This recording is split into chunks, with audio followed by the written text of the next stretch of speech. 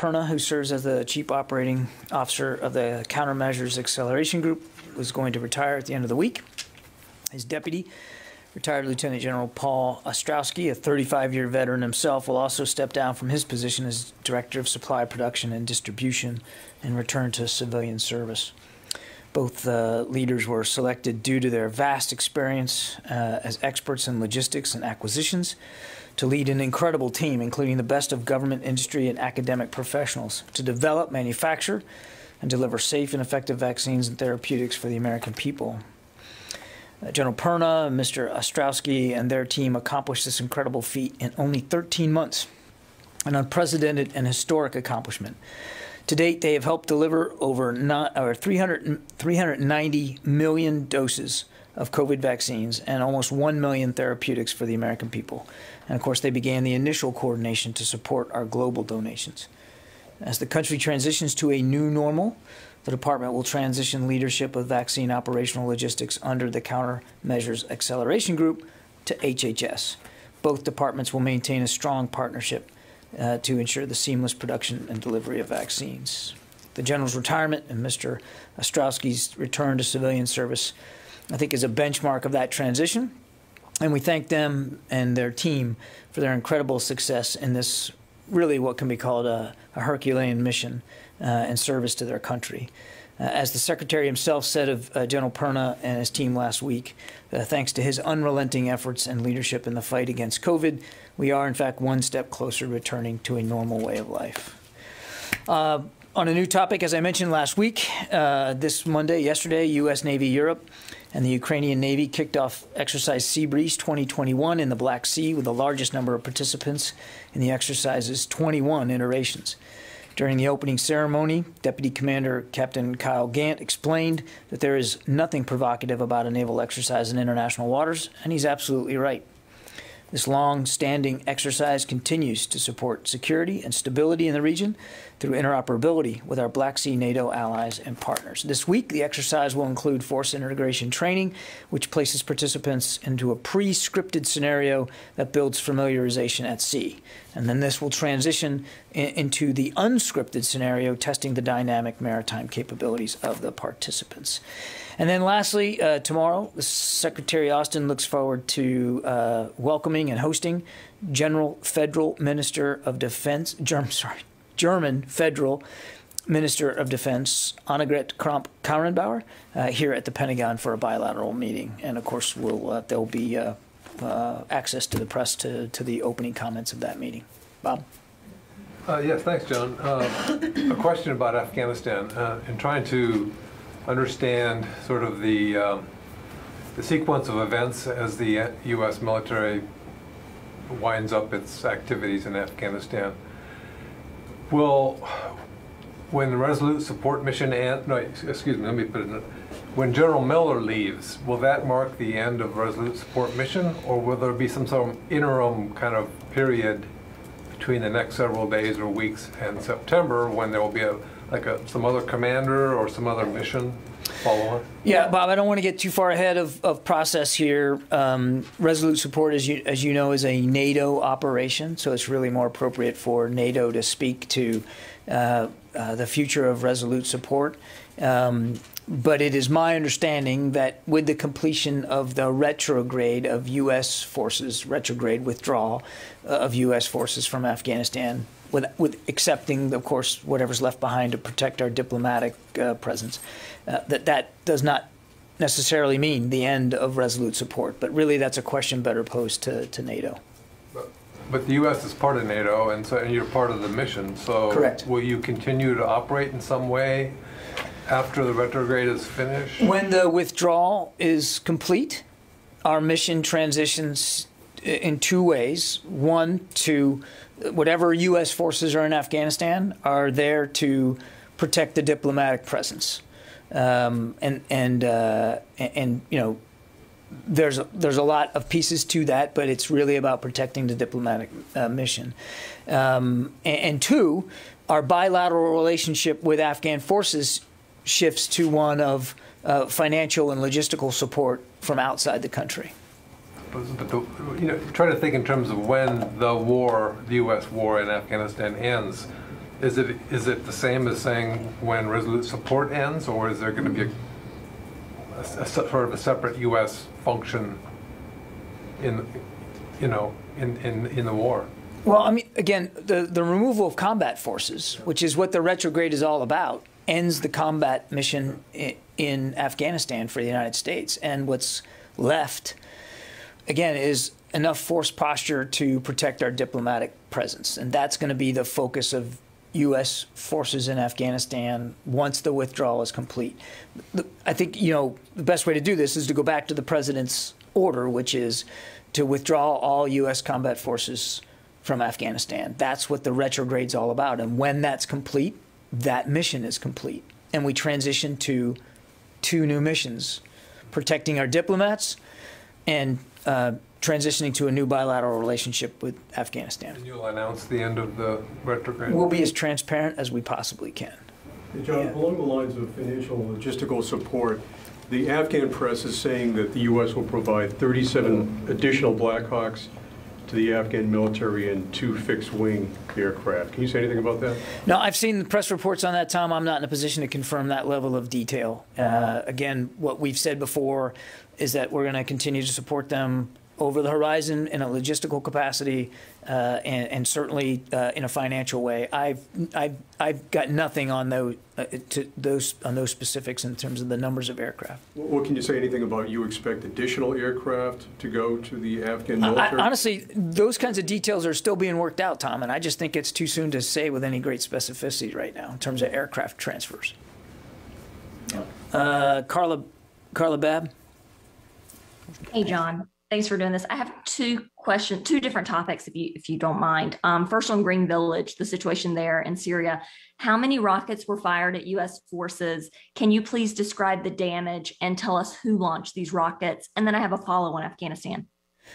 Yeah, Carla, we're still assessing the rocket attacks, so I'm not in a position to get into specifics about the number of rockets, and we're still assessing attribution on this. I mean, I think we're all working under the assumption that they were fired by Iran-backed militias or militia. We don't have specific attribution. And as for damage, there was some structural damage to 2 buildings that I know of on that compound. And again, you've seen our reporting on this, that there were no U.S. casualties as a result. Thank you. And then on Afghanistan, the AP's reported that there will be 650 U.S. troops at the embassy, hundreds more helping the Turks with the airport security. Can you confirm that? And in light that the Taliban has doubled the number of districts it controls since May 1st, that's according to FDD. So in light of that, in the wake of that, is the Pentagon and the administration rethinking its post-withdrawal strategy to include defensive strikes against the Taliban in addition to the strikes against ISIS and al-Qaeda forces who threaten the homelands of the U.S. and Western allies? That was more than one more question. On the numbers, no, I've seen the press reporting by the Associated Press. I cannot confirm the specific numbers. Important, though, to keep in mind that, as we've said, we're going to have a certain amount of U.S. troops remain in Afghanistan to protect our diplomatic presence. We have to do that. And Afghanistan is not going to be treated like any other nation where we have Marine security guard. I mean, it's Afghanistan, and we understand the dynamic nature of the security threat there. So there will be some number of U.S. troops there. And as we've said before, security at the airport is critical to being able to protect and have a diplomatic presence on the ground. We are still working out some of the details of what the security situation is going to look like at the airport and how that's going to be facilitated. I think you all know, you all reported that as you and I speak, there are U.S. troops at the airport. What the future of that looks like, we just don't know right now. So we haven't worked our way through that. And on future missions, I'm simply not going to speculate or hypothesize, except to say, as I told Bob, once the withdrawal of combat forces from Afghanistan is over, we will have 2 new mission sets at DoD. One is to have a presence in Kabul that is sufficient to the task of protecting our diplomacy there, and two, to have a relationship with Afghanistan, a new bilateral relationship with Afghan forces that is designed to help continue their needs for competency and capability in the field, but it'll be over the horizon logistical support and some financial support. Those are the two mission sets, and the president was very clear about that. So is the administration okay with the Taliban taking these many gains and potentially taking over the country of Afghanistan? Carla, we have said before that the violence remains too high, and we're all aware of the security situation in Afghanistan. I think you saw General Miller speak to that earlier today. Concerns over the security situation there. What we want to see, what we'd like to see, is the Taliban return to the peace process in a credible way. And as we see events on the ground unfold, it certainly calls into question the sincerity of their efforts to be a legitimate, credible participant in the peace process. That's really the right future for Afghanistan, as a political process that leads to a negotiated settlement and a peaceful end to the fighting in Afghanistan. And that's what we're in favor of. That's what the administration's policy continues to try to pursue. Megan? You said you knew of 2 facilities in Syria that were hit yesterday. Were there people in the facilities? You're talking about the rocket attack. Yeah, the rocket attack.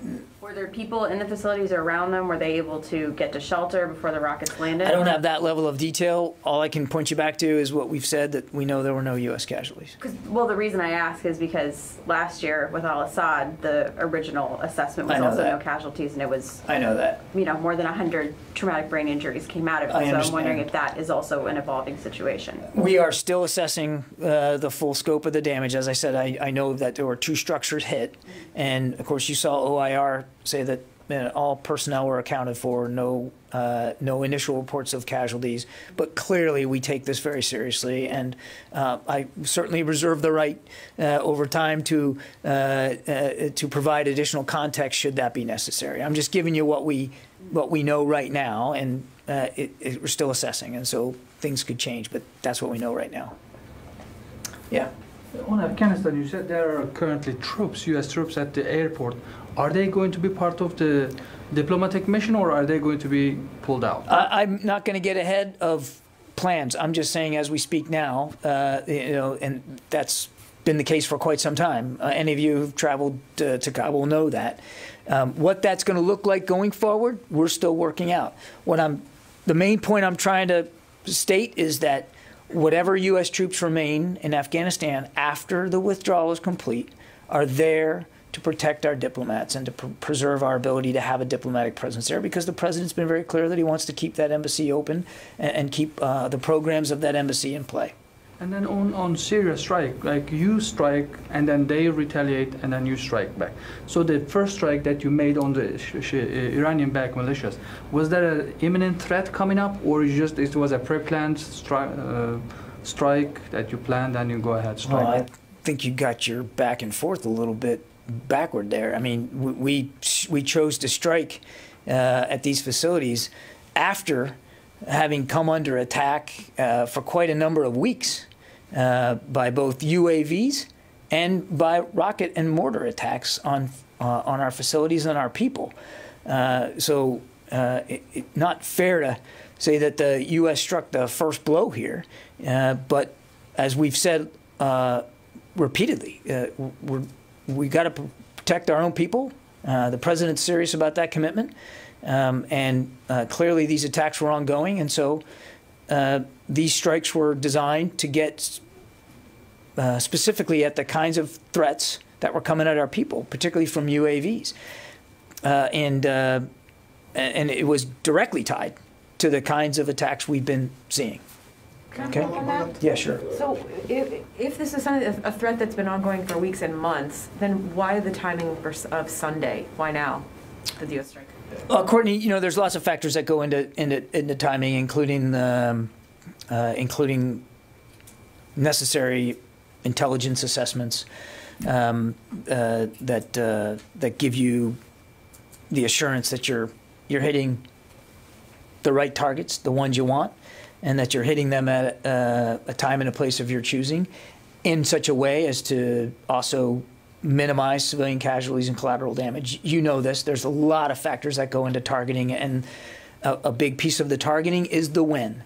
And so that was clearly the case in this regard. I'm not at liberty to go through in great detail how each of those decisions was made and why. We don't think that that's useful information and context to telegraph to potential enemies out there. But we take the targeting process, including the when, very seriously. Is there any assessment on what kind of impact it actually had on like their operational ability to conduct future UAV strikes? Like, is it and also is there any updated casualty assessment? Don't have an updated casualty assessment right now. The battle damage assessment is ongoing. We know we hit what we were aiming at, and that we destroyed the structures that were targeted. These structures were directly tied to specifically the threat from UAVs. In terms of the logistics and maintenance of them, the command and control of them, launching and recovering of them, and perhaps even transfers of equipment and system support. So we're very confident that these structures were tied directly to the kinds of threats from UAVs that our people and our facilities were under. Transfer from Iran to? I won't go any more than that, but transfer capability. Yeah. Just a quick one. So between January 22 and end of March, there were only about like 8 attacks from these militia groups. But from April to today, there's been about 20. Do you have an assessment why these attacks have increased? I think that's a great question for the Iran-backed militias that are doing this. I'm not capable of getting inside their headspace and their decision-making loop. But you're right, the attacks have continued. And it's dangerous. And the president and the secretary, they have an obligation to protect our people and our facilities, and that's what we're trying to do. Jen. John, what impact will, if they repeal the AUMF, the 3 AUMFs on the Hill, what impact would that have on your ability to do this in the future? Are you in favor? Would it be a problem for this department if the AUMFs were repealed? And back to Bob's question, how do you plan to mark the end of the Afghan war? It seems as though no senior leaders are flying over there. Is there a ceremony plan, or are you just going to kind of go out quietly in the middle of the night? Thanks, Jen. On your first one, I don't want to get ahead of congressional action. That's really for members of Congress to speak to. The president had the authority to conduct these strikes under Article 2 of the Constitution. His responsibilities as commander-in-chief to protect our troops, and we're confident in that legal justification. Separate and distinct from that, you've heard the secretary say that he's in favor, as the president is in favor, of a more narrowly defined AOMF from 2002. So the department is in full support of taking a look at that AOMF and more narrowly defining the framework on it. As for the end of the war, I'm certainly not going to speak to VIP travel one way or the other, but I can assure you we're all mindful, all of us here, of the fact that this war is now 2 decades on and is coming to a close, and of our responsibility to communicate the closure of that to you and to the American people, and we will do that. We also have to be especially mindful, Jen, of the dynamic situation in Afghanistan. This isn't, you can't compare it to the retrograde out of Iraq. Completely different security situation. We've said all along that we have to assume that it could be contested. It hasn't been so far. We also said that we want to make it orderly and safe. It has been so far, and we want to keep that going until the very end. But yes, we will find a way to mark it officially and to state it unequivocally for the American people at the right time and in an appropriate way. Yes, ma'am. back to Iraq, given the frequency and the increase of the number of attacks, is there a concern here in the Pentagon that this might lead to more involvement or maybe like an escalation on the ground there? I think you saw when we talked about the strikes over the weekend that they really were intended to disrupt and deter future such attacks. Now, that remains to be seen. I understand that. Nobody is interested in escalating tensions. Nobody is interested in further violence in Iraq or in Syria. Our troops are there at the request of the Iraqi government to help them in their fight against ISIS, which is still a relevant mission.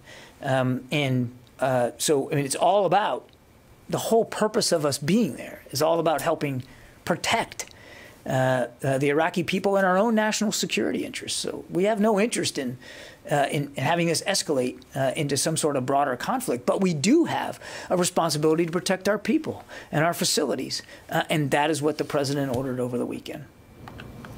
Tara. Hi, John. Thanks for doing this. Following up on Jen's question, there's been some pushback on the Hill about whether the president had the authority for these strikes without consulting them. And I was wondering if the secretary or another senior leader would be going up to the Hill to brief members on the reasons why a strike was necessary now. And then I have one follow-up. I think I think you saw the White House speak to the fact that they are certainly willing to provide a briefing to members of Congress about these strikes and how and why they were conducted. But again, Tara, I'd go back to saying that the president was operating clearly and unequivocally inside his Article II authorities for self-defense, to protect his troops. And then as a follow-up, is the Pentagon considering taking additional defensive measures for the footprint in Syria to add defenses, add troops potentially, since it seems like some of these attacks may be escalating? I know of no force posture changes coming to Iraq or Syria. And again, as for specific force protection measures, you know we don't talk about that publicly. We'll do what we have to do to make sure our people are safe. Yes, Jenny? Thank you, John. I like talking about the sea breeze exercise with the while ago. According to the South Korean military authorities, that United States recently requested South Korea's participation in the multinational exercise, Sea Breeze 21. I'm sorry, what was the question? That still I'm finished. I didn't finish yet. Oh, sorry. Yeah.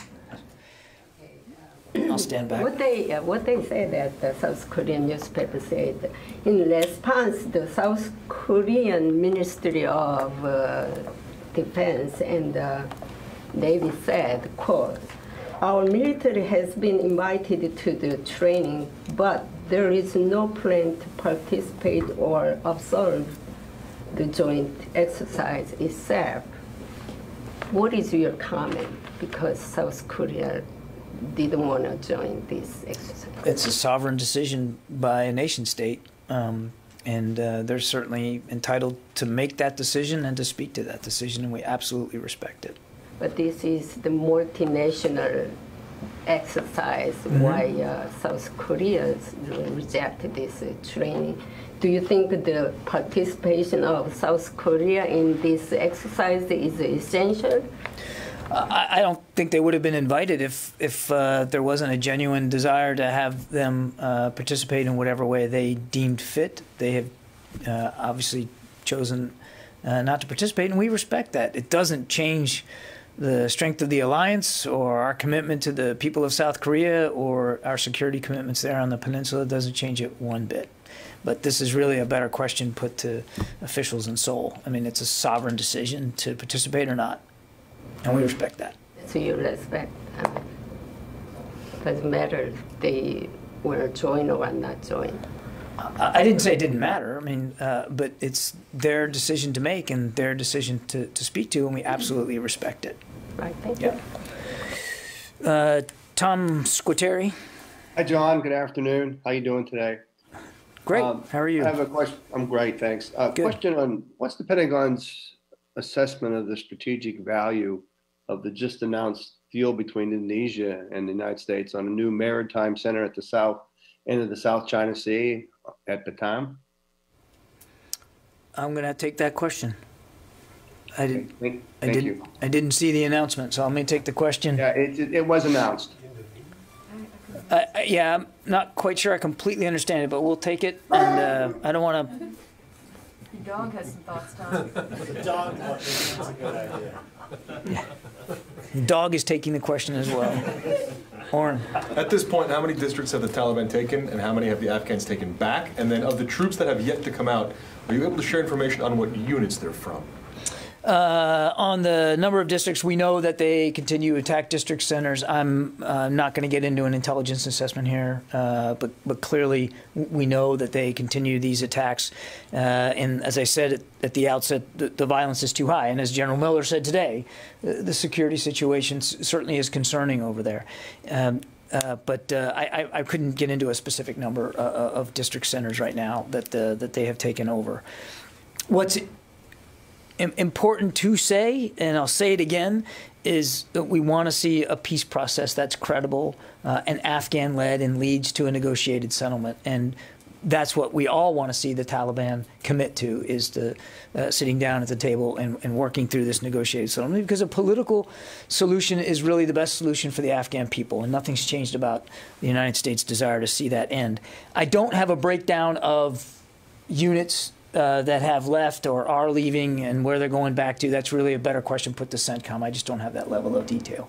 But as you well know, Oren, there wasn't all that many troops left in Afghanistan when President Biden took office anyway. So it shouldn't come as a shock that that we're able to move them out at a brisk pace. And again, we're trying to do this in a very safe and orderly way, understanding that the security situation is still dynamic.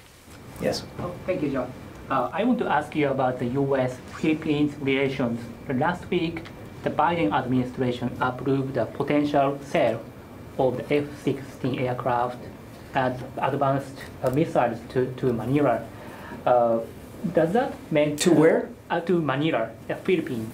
Yeah. Yeah. Does that mean to encourage Manila to extend the visiting forces agreement permanently? I won't talk about foreign arms sales just because that's really the purview of the State Department. We obviously are glad to see another decision to suspend the termination of the visiting forces agreement. We believe it's part and parcel of a strong alliance that we have with the Philippines, and we obviously want to see that continue. I think it would be unfortunate if people were to try to draw a parallel between arms sales and the VFA as a carrot and a stick sort of approach. That's I think that would be drawing the wrong conclusion here. Quick follow-up. The Philippines extended the agreement just temporarily for another 6 months. Correct. Yeah. Could you give us a sense of how urgent is it to make the agreement permanent in order to revitalize the bilateral relationship and deter China in the South China Sea? Right. I'd rather not get ahead of process here. We're glad that the termination was suspended again to give us a chance to continue to have these discussions with the Philippine government, and we look forward to that. Again, the alliance is important to the United States. It's important to the Philippines. It's important to the region. And nothing's changed about our commitment to our security requirements underneath that alliance. And we'll see where these discussions go. But I don't want to get ahead of that. Thank you. Okay. Laura Seligman. Hey, John. Thanks for taking my question. I'm just wondering if there is any concern that the government of Iraq has condemned the airstrikes, and Iraqi officials are now talking again openly about the U.S. leaving. So are there any concerns? Is Secretary Austin concerned? And are there any plans for the U.S. military to withdraw from Iraq? We value our partnership with the Iraqi government. As I said earlier, we're there at their invitation to help them and their forces fight against ISIS. And that mission continues. It's not a new thing, Laura, that we have been talking to the Iraqis about what the potential end of this on-the-ground presence looks like and means. Those technical talks have happened, and I suspect they'll continue to happen. And look, we also respect the Iraqi government's right to express their concerns about what goes on inside their borders. The president made this decision specifically under his Article 2 authorities to protect our people and to protect our facilities and to hopefully disrupt and deter future attacks. We recognize that the Iraqi government has a tough job to do, but we also recognize that our partnership is important for all the reasons that I've already stated. Did you alert the Iraqi government before the strikes? Now, I'm not going to talk about specific communications before conducting a military strike. We acted again under Article 2 authorities, completely consistent with the president's right and responsibility to protect U.S. troops, at home and overseas. Paul Hanley. Hi, John. I got two questions, one on COVID, one on Afghanistan. Is the Pentagon considering, or is it taking any new action or considering any action for the U.S. forces to deal with the threat of the Delta strain of the COVID virus? I'm not enough of an expert on the Delta strain to speak to that. We're going to have a COVID briefing tomorrow, and I think if you wouldn't mind re-putting that question to our briefers tomorrow, that's probably a better way to get an answer on that.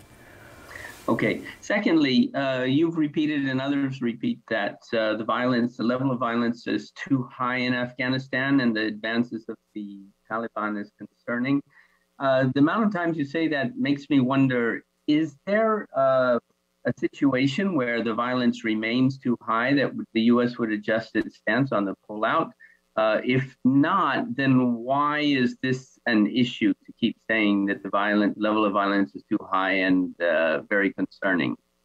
It's an issue because it's an issue. It's an issue because the violence is too high. And the Afghan people deserve better after 20 years of war. And that's why we continue to urge a diplomatic end to this war, a political process that leads a negotiated settlement that is Afghan-led and is in keeping with the Afghan people's desire for peace and security and prosperity in their country. That's why we keep saying it, because it's true, because it's important to stressing the need for a diplomatic end to this war. Yes, sir. Thank you, Mr. Speaker. More than 4 times as many troops and veterans of the war since 9/11 are believed to have died by suicide, more than killed in the war themselves. There is a new studies, maybe have you heard? The Brown University estimates more than 30,000. What is your comment about it? Also, you serve for this country. Also, plus what Pentagon does do to stop for that. Would like to hear for the new studies. It's a sobering study. I'm not. By Brown University, yeah. By Brown University. Right. It's a sobering study. Yeah, we're aware of it. We are well aware also of the problem of suicides in the ranks, and frankly, even outside the ranks in family members, and it's deeply troubling. And there's a lot of reasons for it for each individual case. It's difficult to pin it on any one factor. It's one of the reasons why that we've been trying so hard to remove the stigma inside the military of seeking help for mental health issues. And it's why the Secretary has put such an emphasis on looking at suicide prevention programs to make sure that we've got the ones that are right in place, and that we also encourage, and are actively so, colleagues and teammates to look out for one another and to keep checking in on one another so that we can try to read the signs before they get there. But it's a very difficult problem to get our arms around, and I can tell you we're taking it very, very seriously. But those are somber numbers, no doubt about it. And our own numbers are somber enough when it comes to this. I'll just leave by saying what the Secretary has said himself, that seeking help for mental health issues does not show weakness. It's a sign of strength, and we want everybody to believe that. To take it in and to act on that. It's definitely got all of our attention here at the department. I got time for just one or two more, and then I really do have to go. Yes, ma'am. Thank you for taking my question. Chancellor Merkel, German Chancellor Merkel, has been widely reported talking about the need for a more unified Europe and a stronger Europe on the defense side as well. Looking ahead to tomorrow's visit, would you care to talk a little bit about the U.S.-German defense relationship going ahead? It's a very strong bilateral relationship. One of the Secretary's first overseas trips was to Berlin to meet with Minister Kramp-Karrenbauer, and we look forward to having her here tomorrow as well to continue that relationship and continue that dialogue. Germany is a critical ally and a good friend, and we look forward again to having a very strong bilateral relationship going forward. If a member of the military is in pain, do you encourage them to go to the doctor? I would think yes. If they're in pain, to go see the doctor. Why, if they're in mental pain, aren't they encouraged then to go see the doctor? They are. That's kind of the attitude. What's the attitude? Just in terms of thinking about it, not just as mental health, but in terms of internal pain. I think we're talking about a distinction without a difference, ma'am. There's absolutely no communications coming from department leadership that if you're in mental anguish, that you can't seek help. We want you to seek help. We want you to raise your hand and tell somebody and get the help you need. There's terrific mental health professionals inside the Department of Defense that are more than qualified to help our people and their families deal with this. So we are very actively encouraging people. Again, as the Secretary said, seeking help for mental health issues is not a weakness, it's a strength. And what we have to do a better job here is removing that stigma inside the ranks, because there is still a stigma to raising your hand and asking for help, and we need to obliterate that stigma too. Okay, thanks everybody. Appreciate it. Thank you. You're welcome.